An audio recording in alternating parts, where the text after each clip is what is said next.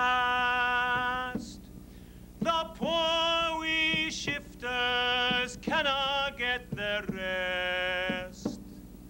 Shifting bobbins coarse and fine, they fairly make you work for your 10 and 9. Coketown, the keynote. Coketown was a triumph of fact. It was a town of red brick, or of brick that would have been red if the smoke and ashes had allowed it. But as matters stood, it was a town of unnatural red and black, like the painted face of a savage. It was a town of machinery and tall chimneys, out of which interminable serpents of smoke trailed themselves forever and ever, and never got uncoiled.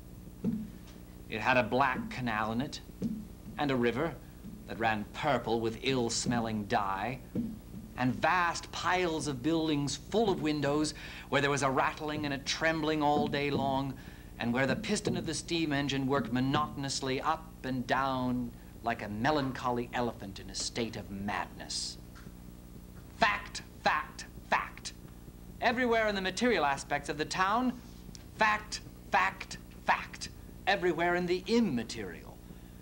Thomas Gradgrind, benefactor of the Coketown School and currently addressing the schoolmaster therein, was all fact, fact, fact. Now what I want is facts.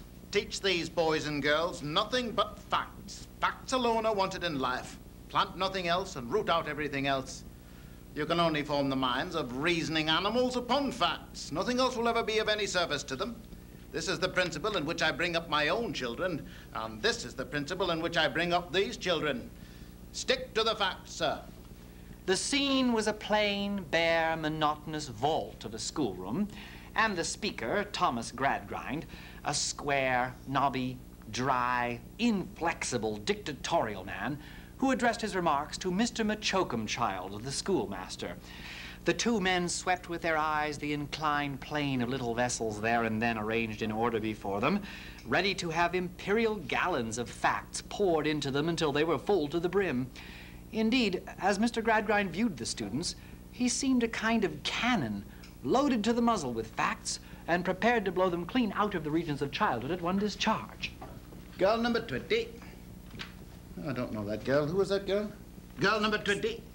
Sissy Jupe, sir. Sissy is not a name. Don't call yourself Sissy. Call yourself Cecilia. It's father as calls me Sissy, sir. Then he had no business to do so. Tell him he mustn't. Cecilia Jupe. Let me see. What is your father?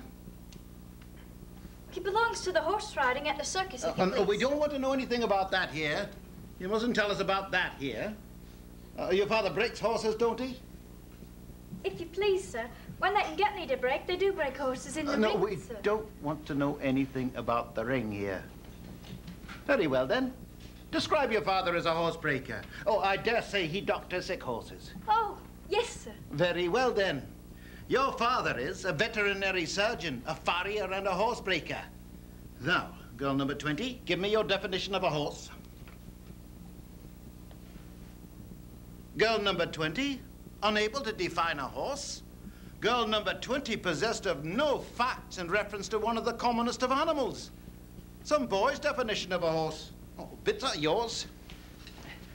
Quadruped, graminivorous, 40 teeth, namely 24 grinders, 4 eye teeth, and 12 incisive, sheds coats in the spring, in marshy countries sheds hoofs too, hoofs hard but requiring to be shod with iron, age known by marks in the mouth. There, girl number 20, now you know what a horse is.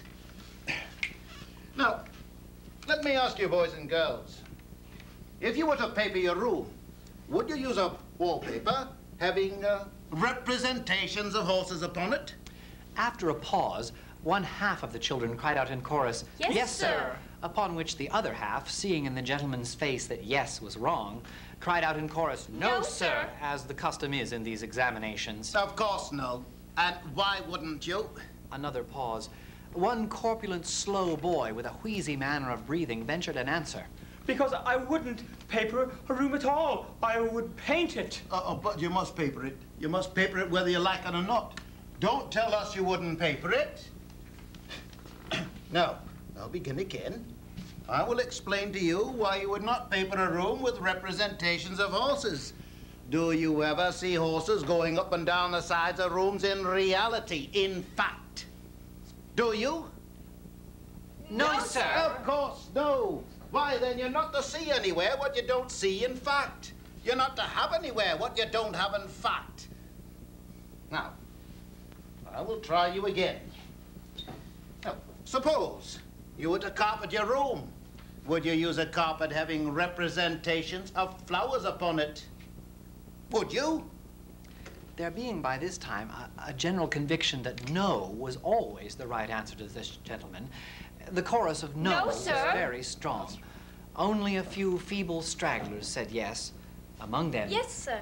Sissy Jupe. So, girl number 20, you would carpet your room, or your husband's room, if you were a grown woman and had a husband, with representations of flowers, would you?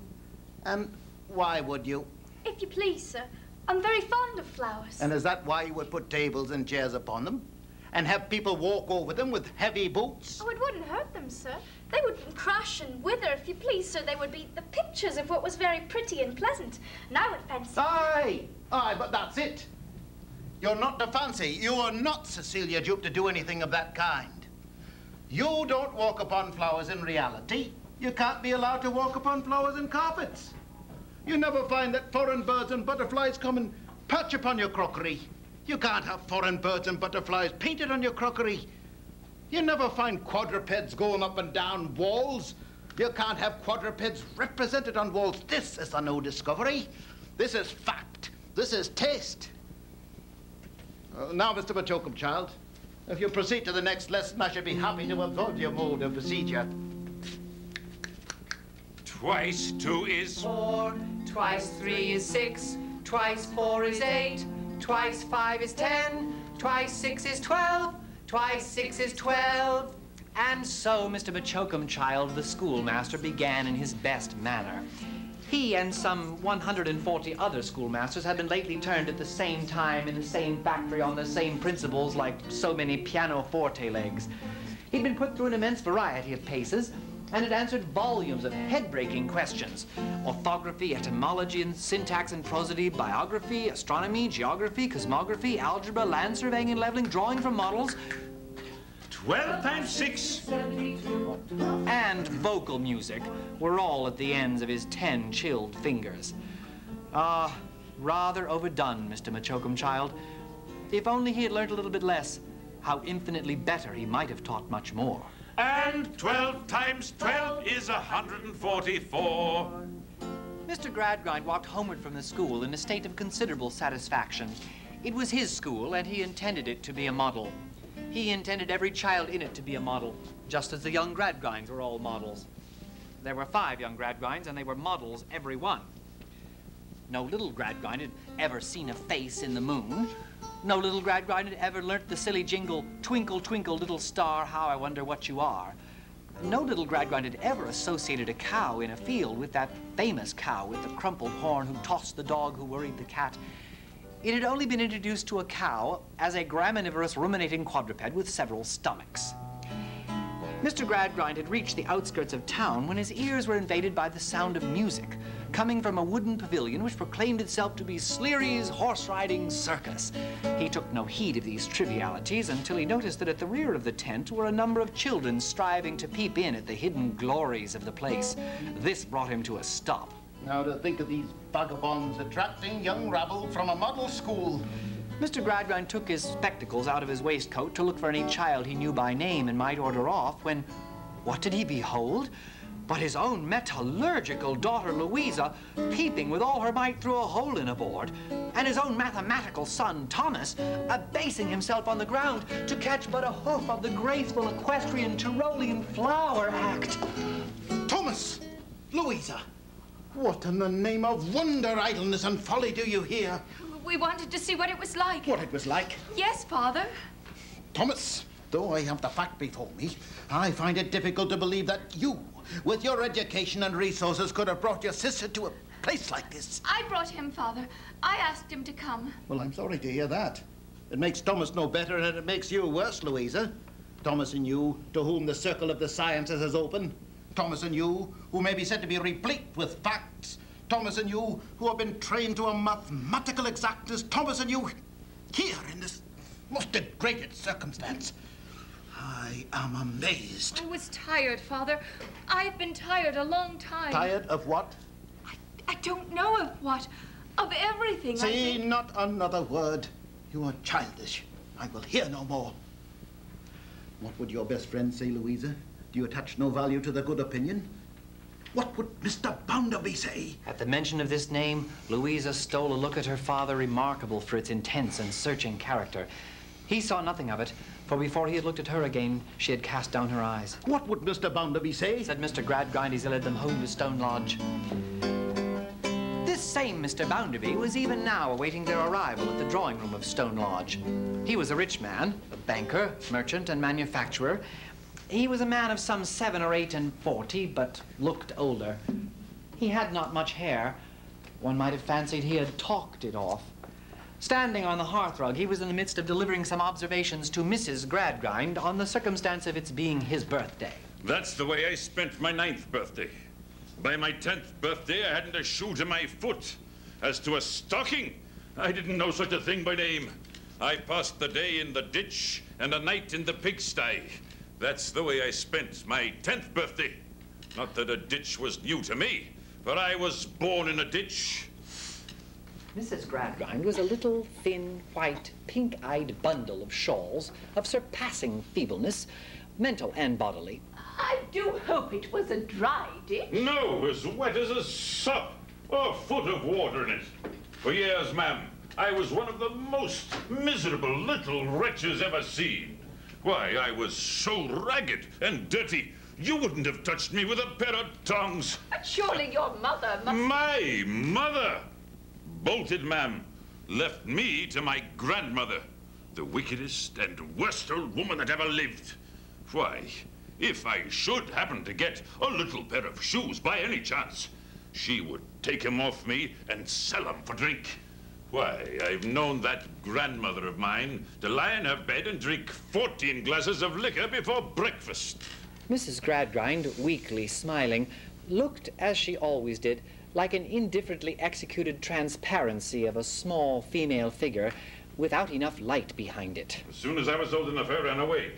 Then, instead of one old woman knocking me about and starving me, everybody of all ages knocked me about and starved me. I pulled through it, though. Nobody threw me a rope.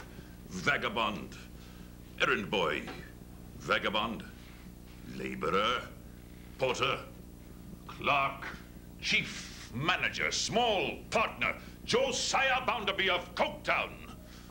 Tell Josiah Bounderby of Coketown of your district schools, and your model schools, and your training schools, and your whole kettle of fish schools. And Josiah Bounderby of Coketown tells you plainly he hadn't such advantages. You may force him to swallow boiling fat, but you shall never force him to suppress the facts of his life. Being heated when he arrived at this climax, Josiah Bounderby stopped just as Mr. Gradgrind and his 2 young culprits arrived. Seeing his friend in the drawing room, Mr. Gradgrind gave Louisa a reproachful look which plainly said, "Behold your Bounderby." Well, what's the matter? What is young Thomas in the dumps about? He spoke of young Thomas, but he looked at Louisa. We were peeping at the circus, and Father caught us. Mrs. Gradgrind, I should have soon expected to find my children reading poetry. Thomas and Louisa, I declare, why, you're enough to make one regret ever having had a family at all. I have a great mind to say that I wish I hadn't. Then what would you have done, I should like to know? Now, go and do something logical directly. The children dutifully retired, and Mrs. Gradgrind once more died away, and nobody minded her. Bounderby, I make no apology to you for saying I'm very much vexed by this discovery. I have systematically devoted myself to the education of the reason of my family. And now it would appear if something has crept into Thomas and Louisa's mind that has nothing to do with reason. And then comes the question, In what has this vulgar curiosity its rise? Now, stop a bit. You have one of those circus children in your school. Cecilia Jupe by name. Now, stop a bit. How did she get there? Oh, the fact is, I saw the girl myself. She applied especially at the house to be admitted as not regularly belonging to the town, and... Yes. You are right. Bounderby, you are right. Now, stop a bit. Louisa saw her when she came. Louisa did see her. Now, I'll tell you what. Gradgrind, get rid of this girl, and there's an end of it. Do it at once. I am much of your opinion. I have the father's address. Will you accompany me? Why, certainly, as long as you do it at once. Being left on his own while Mr. Gradgrind fetched the address, Mr. Bounderby took the opportunity to poke his head into the children's study. It's all right, Louisa. It's all right, young Thomas. You won't do so anymore, and I'll answer for its being all over with Father. Well, Louisa, that's worth a kiss, isn't it? You can take one, Mr. Bounderby. Always my pet, ain't you, Louisa? He went his way, but she stood on the same spot, rubbing the cheek he had kissed with her handkerchief until it was burning red. What are you about, Lou? You'll rub a hole in your face. You can cut the piece out with your penknife if you like, Tom. I wouldn't cry. When at last Mr. Bounderby and Mr. Gradgrind came to the temporary dwelling of Sleary's horse riding, they found Sissy Jupe hurrying into the house. You, Jupe. Take this gentleman and me to see your father. We want to speak with him. The girl led them up some steep corner stairs to her father's room, but when she looked into that dark recess, she was very much surprised to find it empty. Father must have gone down to the booth, sir. I don't know why he should go there, but he must be there. I'll bring him back in a minute. What does she mean, a minute? It's more than a mile off. By your leave, gentlemen. A young man suddenly appeared at the door and walked into the room with his hands in his pockets. It was you, gentlemen. I believe we're wishing to see Jupe. It was. I sent his daughter to fetch him, but I can't wait, therefore, if you please. I'll leave a message for him with you. I don't know that I can oblige you there, sir. You may not be aware, for perhaps you've not been much in the audience, that Jupe has missed his tip very often lately. What? Well, what has he missed? Missed his tip. His tip? Didn't do what he ought to do. Was short in his leaps and bad in his tumbling. It's been the way with him more and more lately. His joints are stiff. He's getting used up. If you were to give me a message for Jupe, it's my opinion he'll never get it. Sissy will never believe it of him, but it's pretty plain to me. He's off. Off? Do you mean to say he's deserted his daughter? Aye.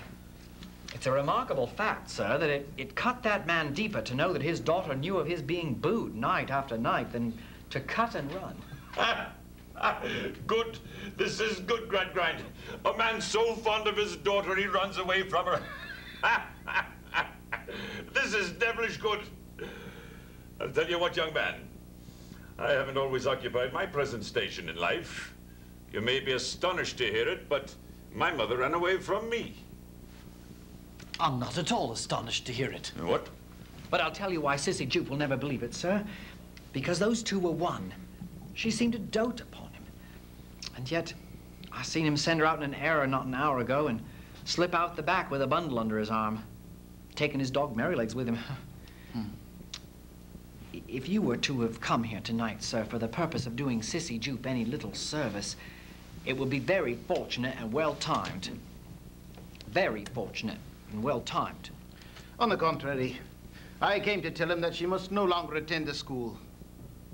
Still, if he really has left her, without any connivance on her part, I might find a position for her in my own household. Mr. Bounderby looked aghast at this notion and would have cautioned against it had not the various members of Sleary's company gathered and gradually insinuated themselves into the room. Last of all appeared Mr. Sleary, a stout man with one fixed eye and one loose eye, a voice like the efforts of a broken old pair of bellows, and a muddled head which was never sober and never drunk. Oh, Squire, your servant. Oh, this is a bad piece of business, this is. You've heard of my clown, who I suppose has disappeared? At this moment, Sissy Jupe ran into the room. When she saw them all assembled, and saw their looks, and saw no father, she broke into the most deplorable cry. Oh, my dear father. My good, kind father, where are you gone? You're gone to try to do me some good, I know. You're going away for my sake, I'm sure. But how miserable and helpless you'll be without me. Poor, poor father, until you come back. Oh, it's an infernal shame upon my soul, it is. Now, good people, all this is a wanton waste of time. Let the girl understand the facts. Here, what's your name? Your father has absconded, deserted you, and you mustn't expect to see him again as long as you live. Oh, now, look here, Squire. My opinion is that you better cut it short and drop it. Or I'm damned if I don't believe my people here will pitch you out of the window. The members of Sleary's horse riding moved ominously toward Mr. Bounderby, who shifted his bulk uncomfortably.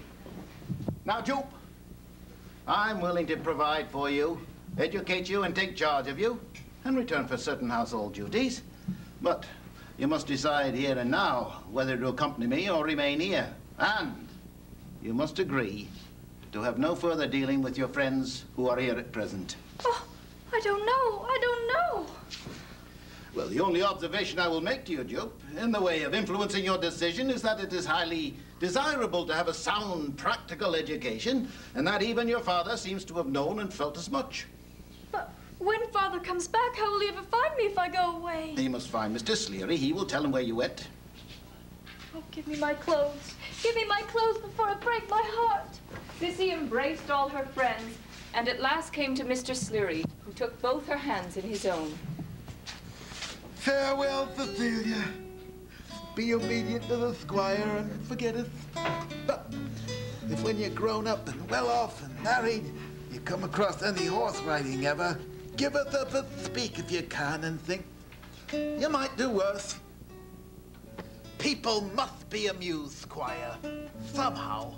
They can't always be a-working, nor yet can they always be a-working. Learning. Make the best of us, not the worst. Make the best of us, not the worst. The Sleary philosophy was propounded as the two gentlemen and Sissy Jupe went down the stairs until it lost them in the darkness of the street. Do they think of me at home? Do they ever think of me? I who shared their every grief, I who mingled in their glee. Let us strike the keynote again before pursuing our tune. When she was some half a dozen years younger, Louisa was overheard to begin a conversation with her brother one day by saying, Tom, I wonder... Upon which Mr. Gradgrind stepped forth into the light. Louisa, never wonder. Herein lay the spring of the mechanical art and mystery of educating the reason without stooping to the cultivation of the sentiments and affections. Never wonder. And yet, over the years, Louisa would wonder. And here she sat now, with her brother Tom by her side, gazing thoughtfully into the fire. I am sick of my life, Lou. I hate it altogether. I hate everybody in it, except you. I don't know what this jolly old jaundiced jail would be without you, Lou. Indeed, Tom. For I often sit here wondering and think how unfortunate it is for me that I can't reconcile you to home any better than I'm able. I don't know what other girls know. I can't sing or dance. I can't talk to you for as to lighten your mind, for I never see any amusing sights or read any amusing books. Never mind, Lou. I don't miss anything in you. Besides, when I go to live with old Bounderby, I'll have my revenge. I'll get about and see something and hear something. I'll recompense myself for the way in which I've been brought up. But Mr. Bounderby thinks his father thinks, and is a great deal rougher, and not half so kind. Oh, I don't mind that. I shall very well know how to manage and smooth old Bounderby. And what is your great mode of managing and smoothing, Tom? Is it a secret? It's you. You are his little pet. You are his favorite. He'll do anything for you. When he says to me what I don't like, I shall simply say to him, my sister Lou will be hurt and disappointed, Mr. Bounderby. She always used to tell me she was sure you would be easier with me than this. That'll bring him about. Well, nothing will. Tom, do you look forward with any satisfaction to this move to Mr. Bounderby's? Well, there's one thing to be said for it. It will be getting away from home. It would be getting away from home, yes, but I wonder if it Wondering again. I have such unmanageable thoughts. They will wonder. These renegade thoughts were interrupted by a quiet knock at the door, followed by Sissy Jupe. Pardon me, Miss Louisa, but your father's come home with Mr. Bounderby. They're in the drawing room if you should like to speak with them. Come on, Lou. If you come, there's a good chance of old Bounderby asking me to dinner. And if you don't, there's none. Oh, in a minute. Let me have a word or two with Sissy first. Oh, all right. But don't be too long. I've seen very little of you, Sissy. How are you getting on? Miss Louisa, it would be a fine thing to be you. I should know so much, and all that is difficult to me now would be so easy then. You might not be the better for it, Sissy. I should not be the worst, Miss Louisa. I don't know about that. But if you please, Miss Louisa, I am, oh, so stupid. You don't know what a stupid girl I am. All through school hours, I make mistakes. Mr. Machoakumchild calls me up over and over again, regularly, to make mistakes. I can't help them. They seem to come naturally to me. And Mr. Machoakumchild never makes any mistakes himself, I suppose, Sissy. Oh, no. He knows everything. Today, for instance, Mr. Machoakumchild was explaining to us about natural prosperity. National, I think it must have been. National prosperity. And he said, now this schoolroom is a nation, and in it there are 50 millions of money. Isn't this a prosperous nation? Girl number 20, isn't this a prosperous nation, and aren't you in a thriving state? And what did you say? Miss Louisa, I said I didn't know. I thought I couldn't know whether it was a prosperous nation or not, or whether I was in a thriving state or not, unless I knew who had got the money, and whether any of it was mine. But that had nothing to do with it. It was not in the figures at all. That was a great mistake of yours. Yes, Miss Louisa, I know it was now. And then Mr. Machoakumchild said this schoolroom is an immense town, and in it there are 1 million of inhabitants, and only 25 of them are starved to death in the streets in the course of a year. What is your remark on that proportion? And my remark was, for I couldn't think of a better one, that I thought it must be just as hard upon those who were starved, whether the others were 1 million or 1 million. And that was wrong, too. Of course it was. And then he said he'd try me once more, and he said, here are the stutterings? Statistics? Statistics of accidents upon the sea. And I find that in a given time, 100,000 persons went to sea on long voyages, and only 500 of them were drowned or burnt to death. What is the percentage? And I said, Miss, I said it was nothing. Nothing, Sissy? Nothing, miss, to the relations and friends of the people who were killed. I shall never learn. And the worst of it all is that although my poor father wished me so much to learn, and although I'm so anxious to learn because he wished me to, I'm afraid I don't like it. Oh, do look sharp for old Bounderby, Lou. He'll be off if you don't look sharp. Very well. Don't fret now, Sissy. You'll be wiser by and by. Mang the noise of wheels in motion in a dark, unhealthy den. Heaven's bright sky shines here never. Clouds a dust eternal rain. In the hardest working part of Coketown, in the innermost fortifications of that ugly citadel, where nature was as strongly bricked out as killing airs and gases were bricked in, among the multitudinous workers of Coketown, generically called the Hands, lived a certain Stephen Blackpool, 40 years of age. Stephen looked older, but he had had a hard life. It is said that every life has its roses and its thorns. There seemed, however, to have been a mistake in Stephen's case, whereby somebody else had become possessed of his roses, and he had become possessed of the same somebody else's thorns in addition to his own. An unfortunate early marriage left Stephen with a wretched wife, a drunken, loathsome creature whose only charity towards Stephen was a habit of prolonged absences, for which he paid dearly. One night, when Stephen had come wearily back to his dwelling, he stumbled into something halfway to the hearth. Oh, heavens, mercy, woman, thou hast come back again. Hi, lad, what? You're there. Aye, back again. Back again, and back ever so often. Yes, back. Why not?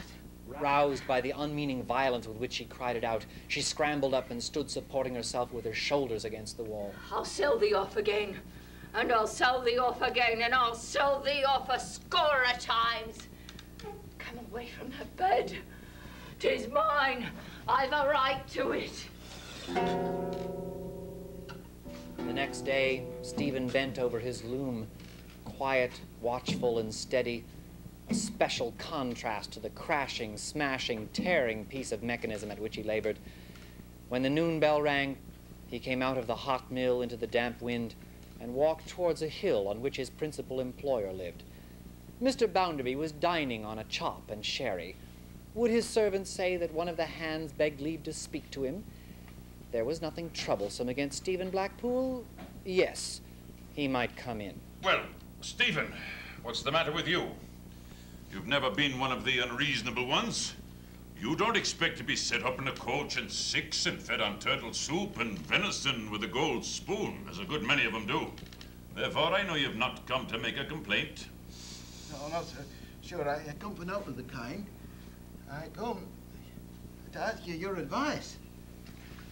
I was married Easter Monday, 19 years in Langendree.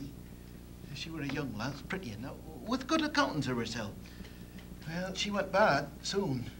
Oh, not along of me. God knows I was not an unkind husband to her. I have heard all this before. She took to drink and left off work and sold the furniture, pawned the clothes, and played old gooseberry. I was patient with her. The more fool you, I think. I was very patient with her. I tried to wean her for her. O'er and o'er I tried.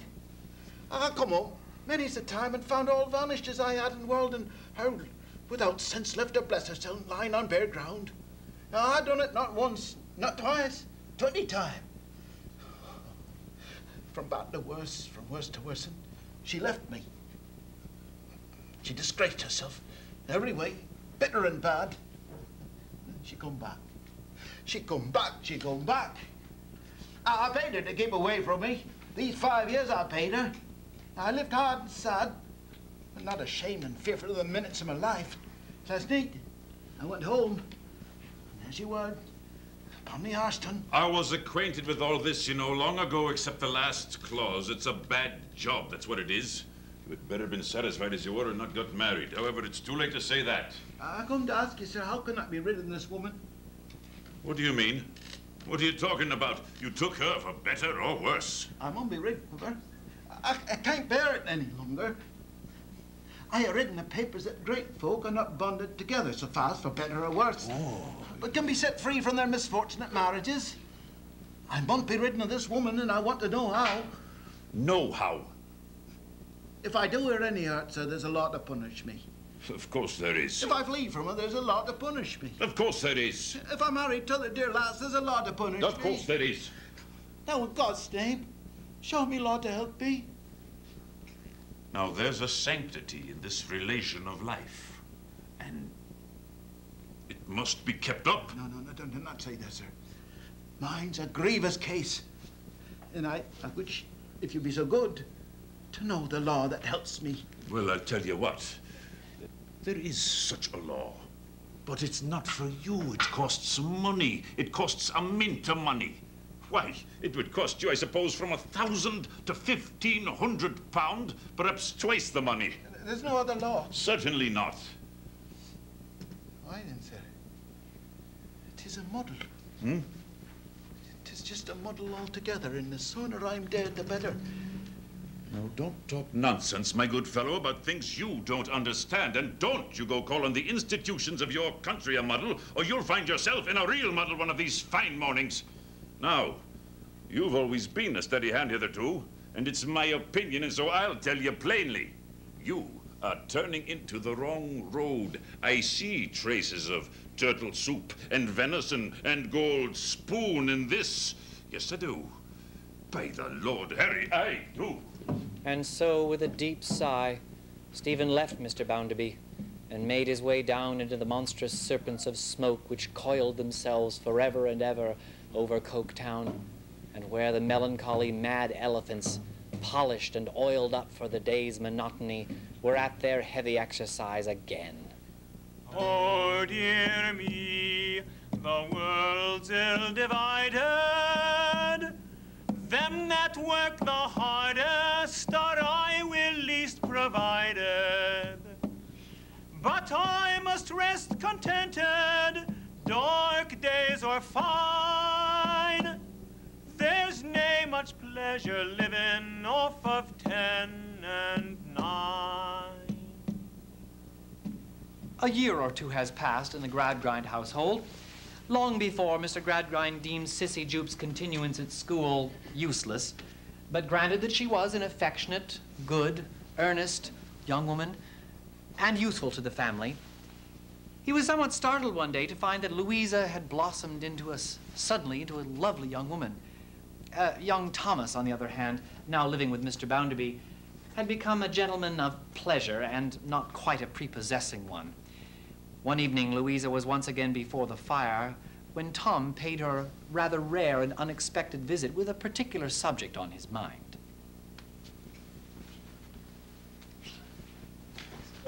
Tom.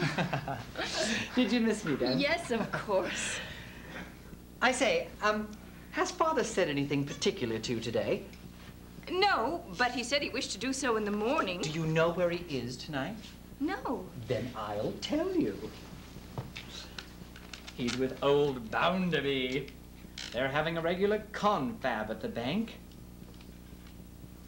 I say, Lou, you are very fond of me, ain't you? Indeed I am, Tom, though I hardly ever see you anymore since you've gone to live with Mr. Bounderby. Well, sister of mine, we might be so much oftener together, mightn't we? Always together, almost. Mightn't we? It would do me a great deal of good, Louis, if you were to make up your mind to... you know what. It would be a splendid thing for me. It would be uncommonly jolly. I thought I'd just come and hint to you what was going on. I can't stay tonight. I'm engaged to some fellows. You won't forget how fond you are of me, Lou. No, Tom. I won't forget. And so the next morning, Louisa repaired to her father's study at the appointed hour and sat near his table, looking out to the tall chimneys and the long tracts of smoke looming in the heavy distance gloomily. My dear Louisa, I want you to pay serious attention to the conversation we are now going to have together. You have been so well trained, and you do, I'm happy to say, such justice to the education you have received that I have perfect confidence in your good sense. You're not impulsive, you're not romantic, and you're accustomed to view everything from the strong, dispassionate ground of reasons and calculations. From this ground alone, I know that you will view and consider what I am going to communicate. My dear Louisa, you are the subject of a proposal of marriage that's been made to me, my dear. A proposal of marriage, my dear. I hear you, Father. I am attending, I assure you. Why, you're even more dispassionate than I expected, Louisa.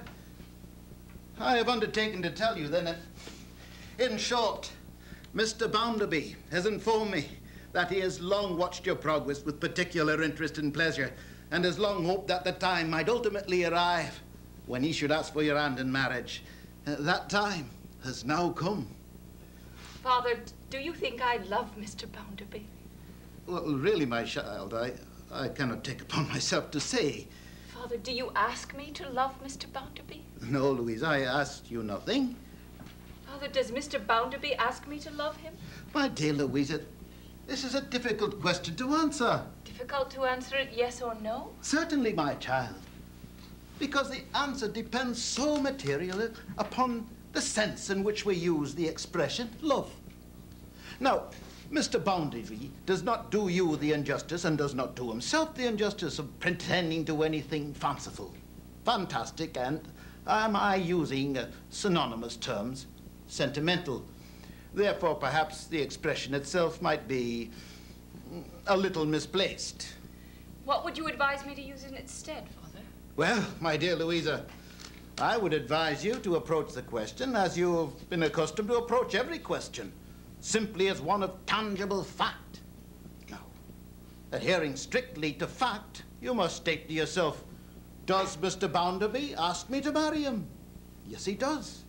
The sole remaining question is, shall I marry him? Oh, I will leave you to judge for yourself.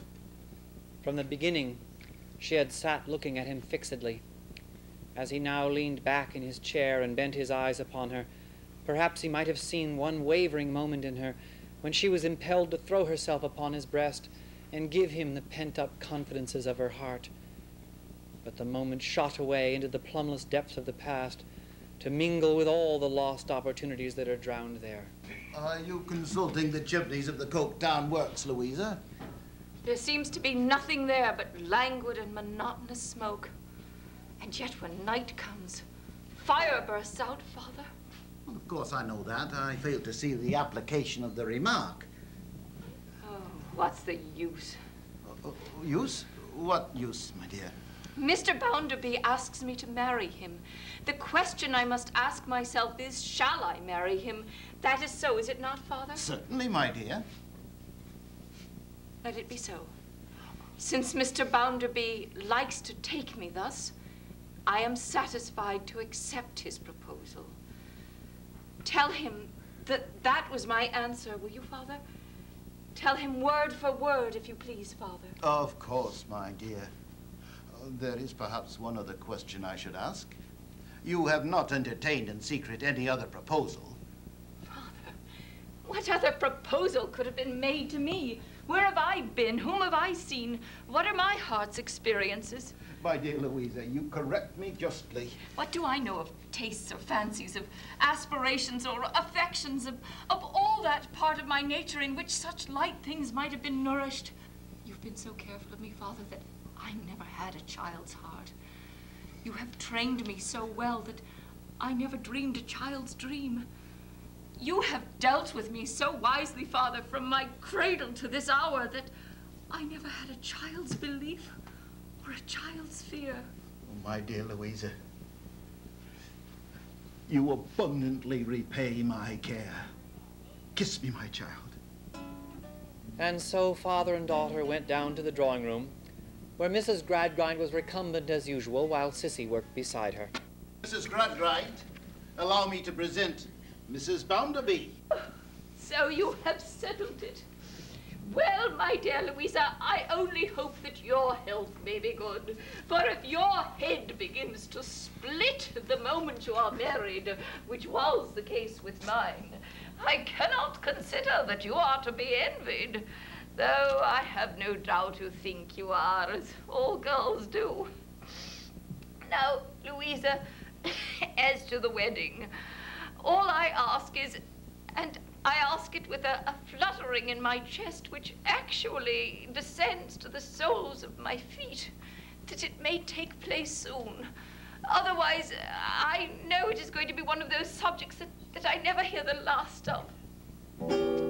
And so, 8 weeks later, the day came, as all other days come to those people who will only stick to reason. And when it came, there were married in the church Josiah Bounderby, Esquire of Coketown, to Louisa, eldest daughter of Thomas Gradgrind of Stone Lodge. Shortly after a nuptial breakfast, as they were going on a trip to Lyon, in order that Mr. Bounderby might take the opportunity of seeing how the hands got on in those parts, and whether they too required to be fed with gold spoons, the happy pair departed for the railroad. The bride, in passing downstairs, dressed for her journey, found young Tom waiting for her, flushed either with his feelings or the vinous part of the breakfast. I say, Lou, what a game girl you are to be such a first-rate sister. Oh, time's up. Oh, Bounderby's quite ready. Goodbye. I shall be on the lookout for you when you come back. I say, Lou, ain't it uncommonly jolly now? Upon these words, Louisa and Mr. Bounderby depart for their honeymoon, and the first book of Hard Times ends.